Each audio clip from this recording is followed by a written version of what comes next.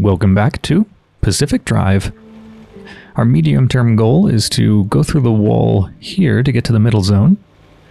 Short-term goal for me is to just explore the outer zone before I do that. There's quite a few locations I haven't discovered yet. First one I want to hit up is this, and since it's just one hop away and takes just one energy to travel back from, I think it's an early game area that probably won't have much of interest. Looks like it has a spark surge. I don't know if I've ever seen that before, but yeah, it doesn't look particularly dangerous. So, gonna head there, and if I find anything of interest, I'll bring you back for it. Oh, we have a new fax, by the way. Sorry, looks like you got zone droned. Would you like to play again? Insert 5 cents to continue playing Zone Drone 3D. Zone Drone 3D, that sounds pretty cool. Back roads, remote, damp forest, outer zone. Spark surge. Yeah, let's look at what that is. Spark towers in this part of the zone are overcharged, making them even more dangerous. Okay.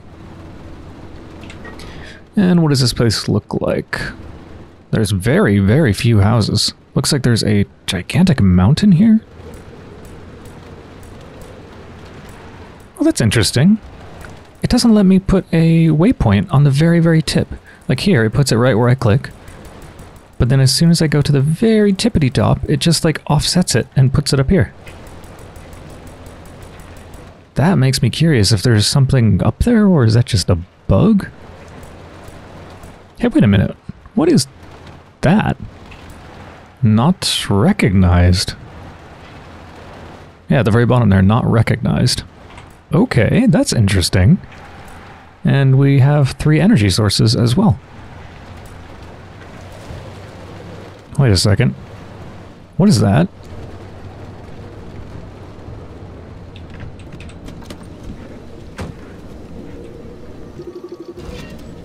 Beating heart. Journal fragment, date unknown. It's been at least 2 months now, and I'm the last member of our team left out here. Totally lost. I've no idea what day it is, where I am, where I should be headed, even which way might be north. The roads themselves seem to be changing, and those barriers that the government installed open and close with a mind of their own. I don't know if I'm ever going to get out. I've only been able to keep going thanks to magical piles of semi-organic junk that somehow knit the van back together after whatever thing smashed it apart last time around. I can get hit by electricity or dragged into a tree 10 times over, but these things patch everything up better than any mechanic I ever knew. And then I just drive on into the forest once more, trying the next junction. That's the story of the last living member of the Bugwatch team, stuck out here forever because we came to record a dumb show about insects. Damn. What a fate. What if they made it out one day? So it sounds like they're actually good? I mean, shall we try it? The car's actually slightly damaged. You can see the health bars. Everything's very slightly damaged, not a big deal. I'm a little bit scared.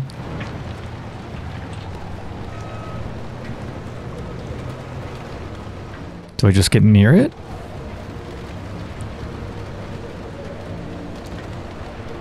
Ugh. Okay, yeah, this is nice. It's kind of pretty.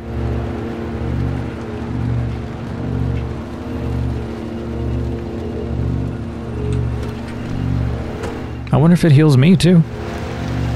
Yeah, look at that. All our parts are maxed. Oh. Not all of them. The front ones are. Maybe I need to drive closer to get the back ones.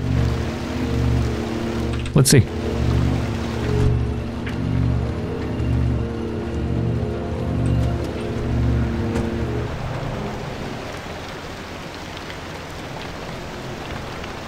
Oh, did it run out of energy or something? Maybe it can only heal you a certain amount.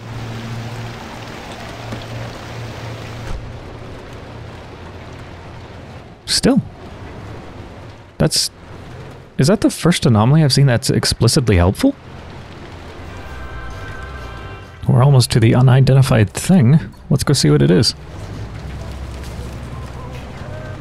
I see a yellow light.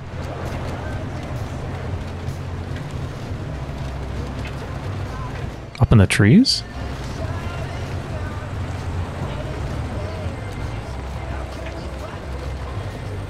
Some sort of antenna?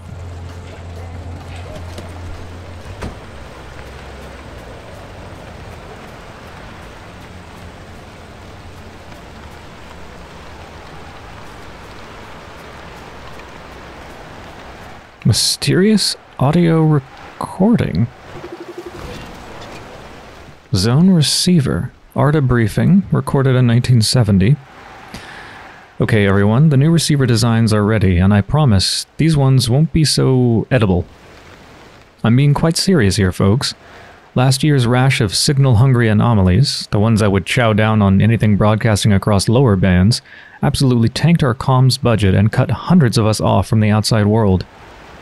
The alloys we're using now, combined with the new standard frequencies, mean nothing's going to be chewing up our broadcasts anymore.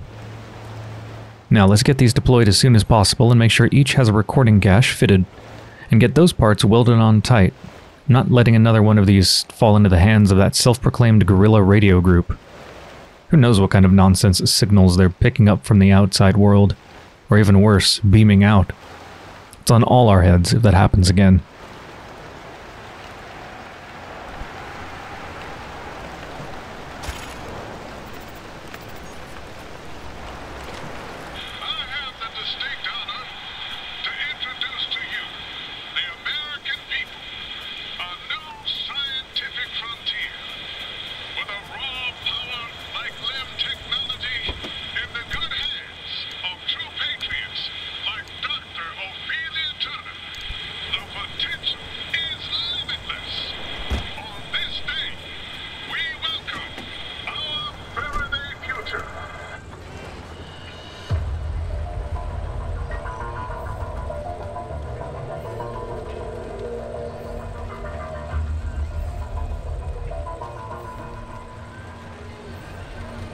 The year is 1955. Dr. Ophelia Turner is standing next to President Koch, the top of her head barely clearing his shoulder. She stands, stiff back, her hazel eyes affixed on the glass and steel chamber in front of her. She does not appear to breathe until a ball of light appears out of thin air. The sight is tremendous, a lightning bolt frozen mid-strike, and the reaction immediate. The gathering audience roars with excitement and spontaneous applause. On Dr. Turner, only a tightening of her lips indicates that she hears the audience at all.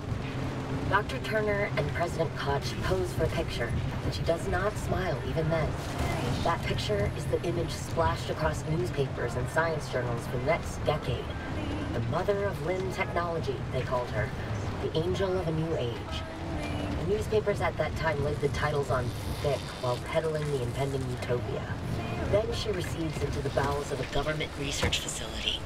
She's never seen again in public. There are scant appearances here and there in blink and you miss of promotional videos and blatant propaganda fodder, and then she and the promise of limb technology disappear.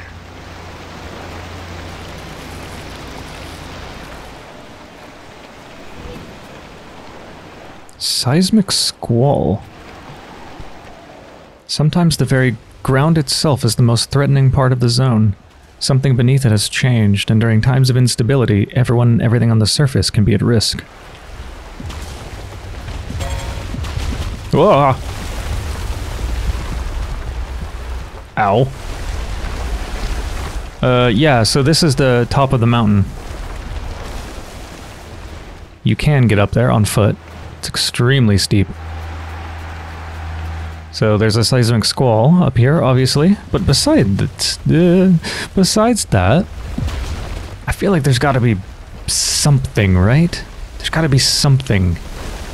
Ooh, ooh, ooh, ooh, what's that? Wow, that's something, but nothing I can do anything with.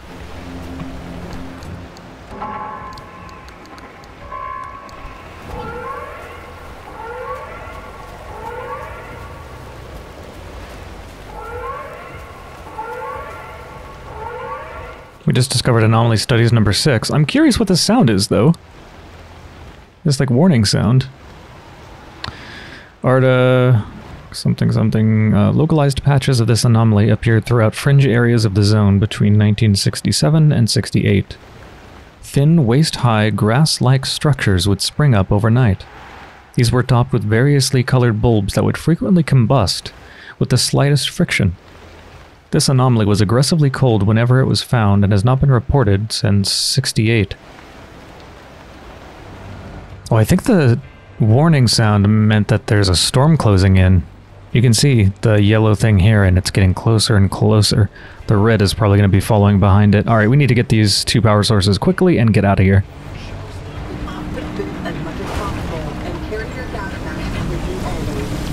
Whoa, that's new. Wait, where did that come from? That just teleported here.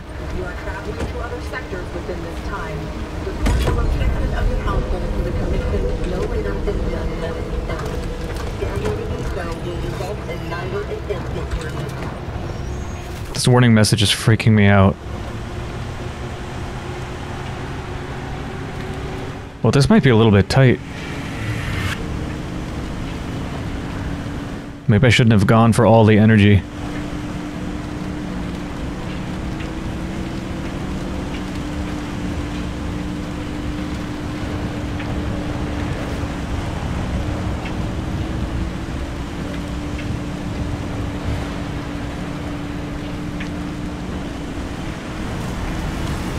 Oh, I don't have time for you.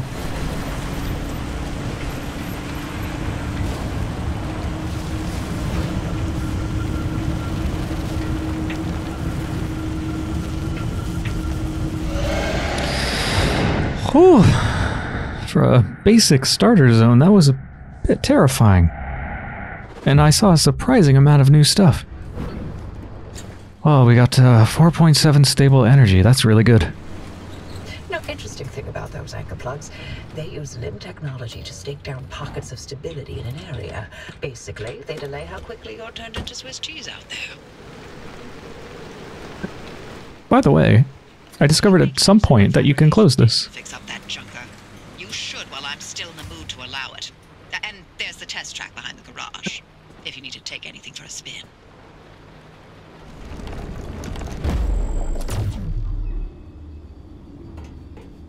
Thing of beauty. Just upgraded our antenna, so now we can scan 2 locations. Let's install the matter regenerator. It's going to cause components left in the shop to passively repair.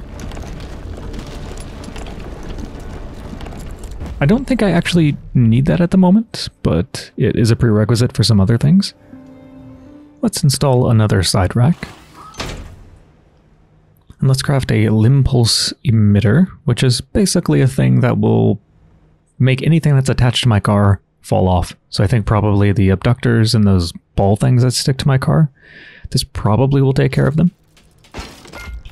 Oh, it goes in place of a bumper. Interesting. Does it function as a bumper as well?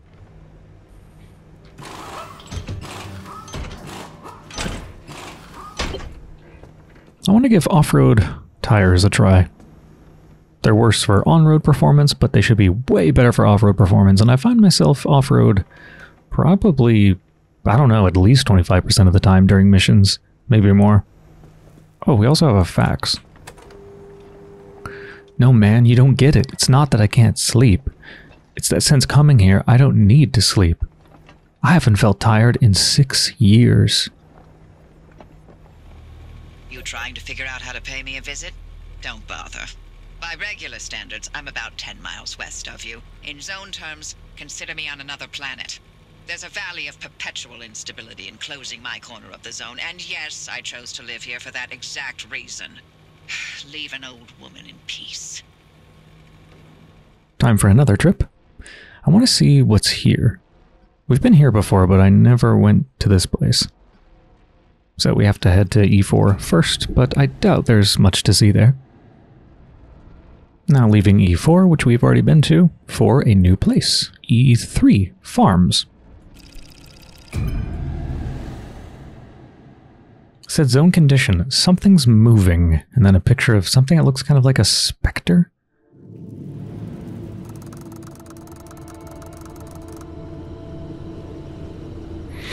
What have we got? Oh, hold on. Something's moving. This part of the zone definitely seems to have something creeping out there amongst the trees. Oh, fuck me. Do you think it's the pointing thing that we heard about? We have train tracks. Looks like we have a couple rivers, actually. Yeah, definitely residential. This looks promising. Out in the middle of nowhere. It looks like it's a fancy Arta place. That could have really good loot. Couple power sources. A lot of potential exits. Can't use any of them right now, of course. Well, I say we go just straight ahead and just like... Let's check out this gas station first. Gas stations tend to have interesting things. Hell of a storm. And something's lurking in the woods.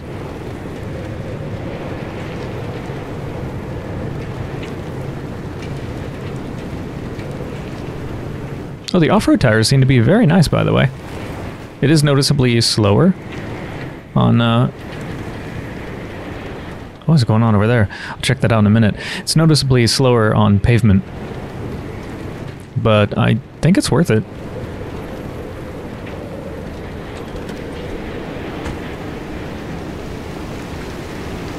Oh, I might be too far to fill up.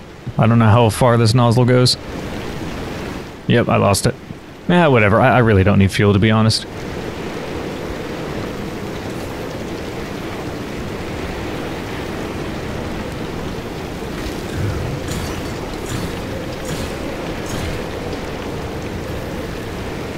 Thank you. It thinks I need light, which would be true if I didn't have this flashlight with me. Technically not a flashlight, that's actually a separate research item.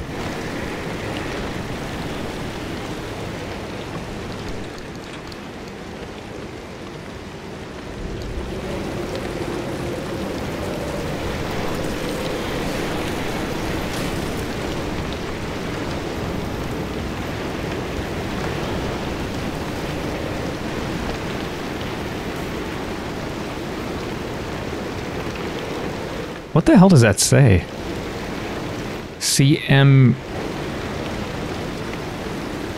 What? It looks like an M. Is it supposed to be chef? Is that supposed to be an H? Chef friend?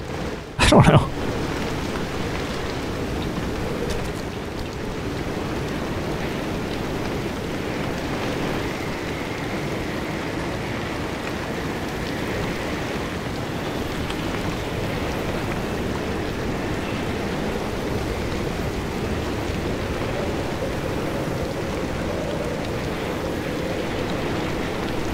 Okay, let's see what's going on over here.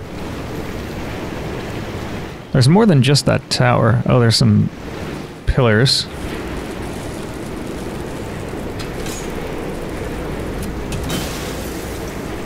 Oh, crap.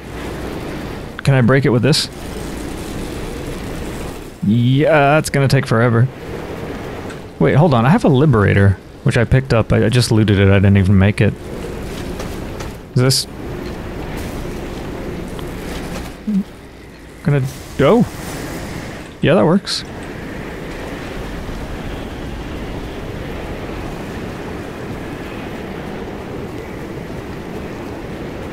I think the weird stuff I was seeing was a combination of like the sign and the tower and maybe a lefty left-right or whatever that is over there. God, I love the atmosphere of this. It's so apocalyptic. But yeah, is this thing basically just a gun?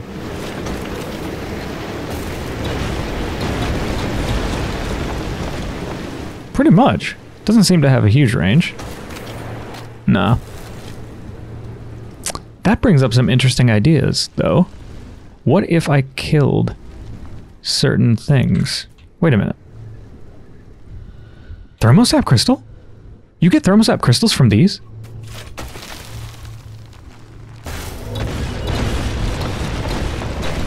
I know I need like 60 of those. Okay, well they seem to be quite rare. Is there any other way to destroy them that will leave me with more materials? I mean, a scrapper would be ideal, but obviously they would blow up in my face, right?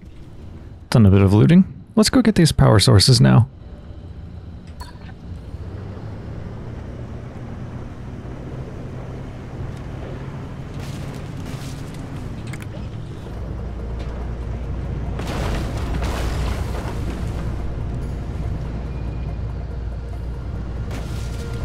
Let's go off-roading with these new off-road tires. They have way more traction.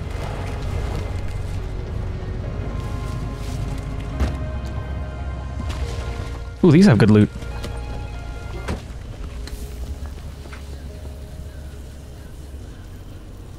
I think I just heard birds.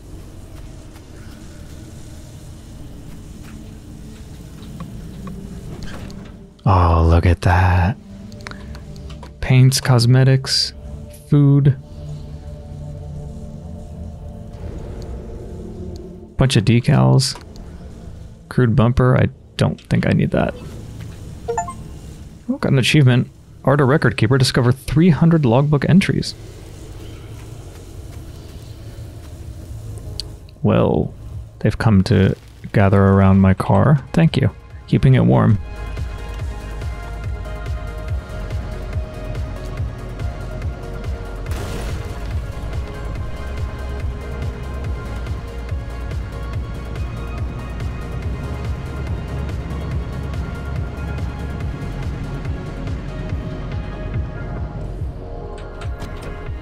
Those are always must loots. Yeah, they typically have log entries. The Mailman 3. Are you kidding me? Someone's pouring liquid into the Pneumatube system. Usually it's coffee. Other times it's cough syrup or soap solutions. I'm baffled. Firstly, why? Secondly, everyone's denied responsibility. We installed sensors to trace its source, and as far as we can tell, the liquid just appears. There are no entry points, no cracks in the tube, no leaks in packages. How is this possible? It's a series of tubes, no fancy limb shenanigans. I need to get to the bottom of this immediately.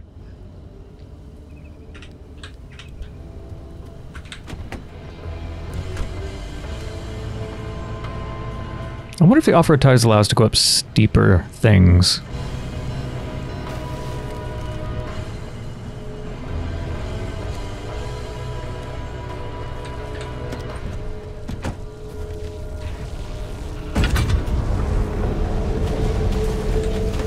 Ugh.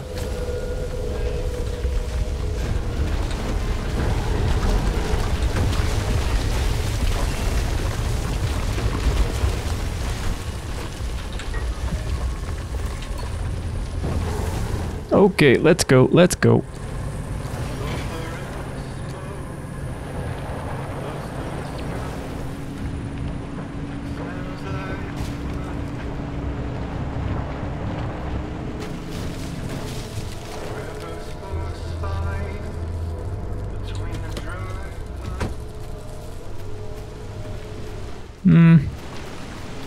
Well, okay, let's first stop you from rolling back into the electricity. I need something to throw at them. Should have a ton of flares.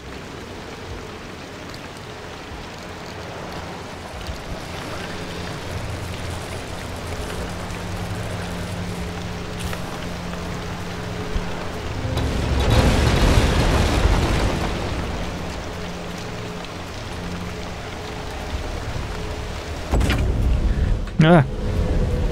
Oh, Christ. Ah!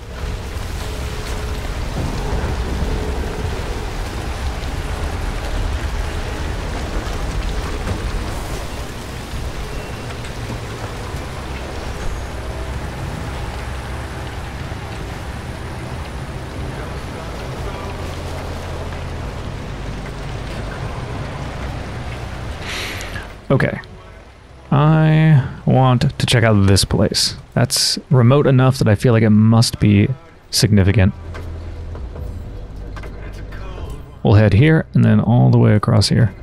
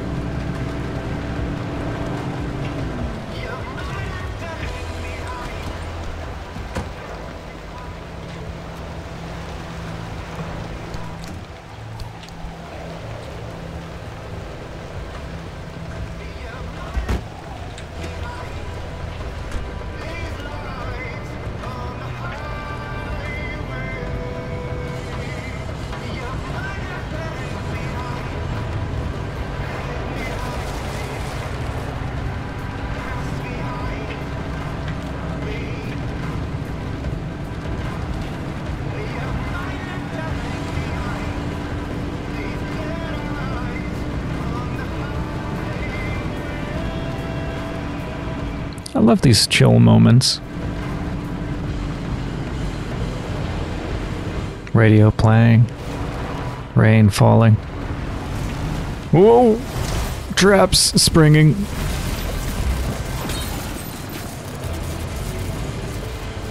Ooh, I think one of our headlights broke.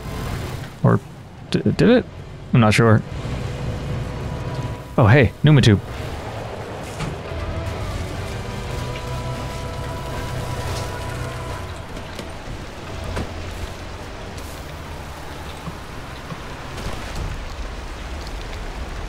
Decal Arda, decal black stripes.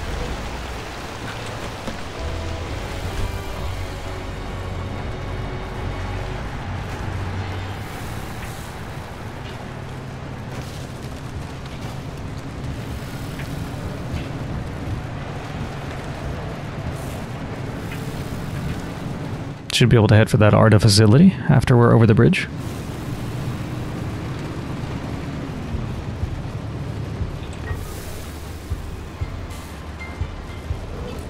Yeah, let's actually go from the road.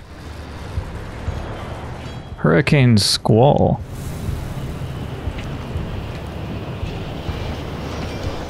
Hold on. Where was that? There.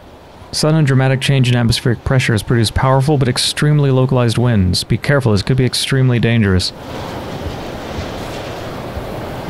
Yeah, I never encountered that before. Is it gonna, like, push me off the road?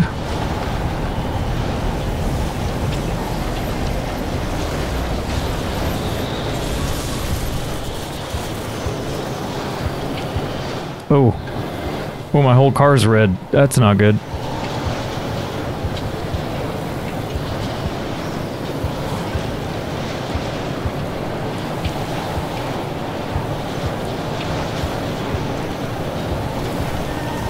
Whoa, whoa, we are being pushed.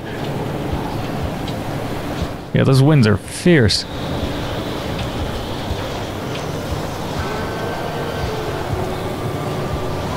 Ah!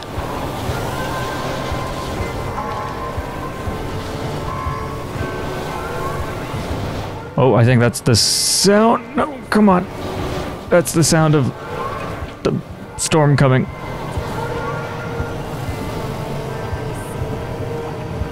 I need to check this place out now. And then get the hell out of here.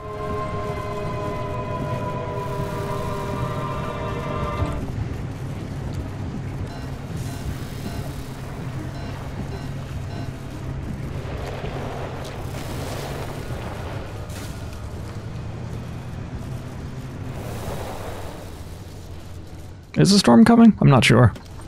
Rather not find out. Oh, hold on. There.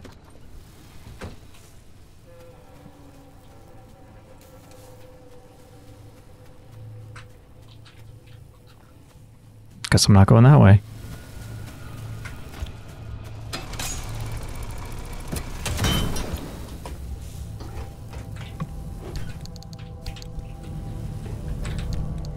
Gear into duct tape.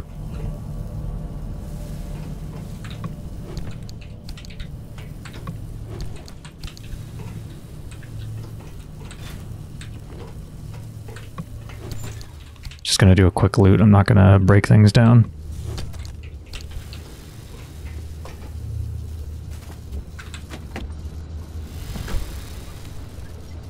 Oh, yep, there is a storm coming. Alright. Let's go.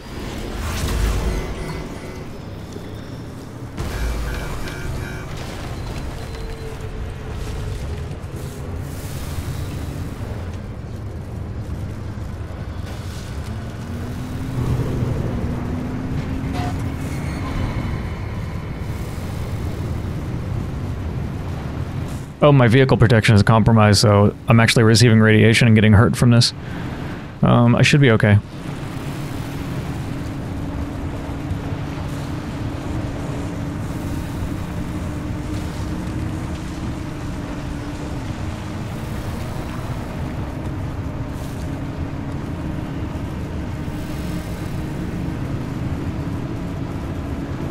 Just keep going straight, and then when I'm quite a bit closer, turn off the road and just go straight for the gateway.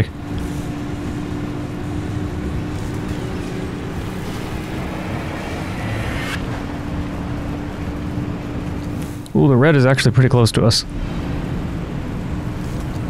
Because we're not really heading away from it. We're kind of heading around the rim. Yeah, let's turn off now. Get me the hell out of here. Wait, hold on. What's that purple thing? I don't have time for it, but what is it? It's like a purple triangle? Get way too close? No, that's not it. Come on, the scroll's so slow. Not recognized. Oh, fuck. Okay, I'll need to come back here. I need to know what that is.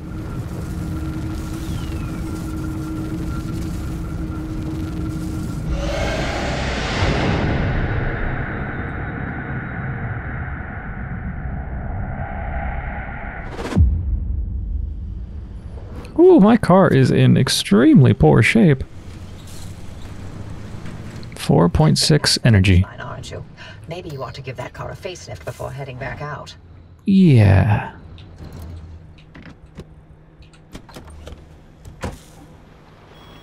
We have a new fax. I'm not alive. I'm not sentient. I just believe that I am.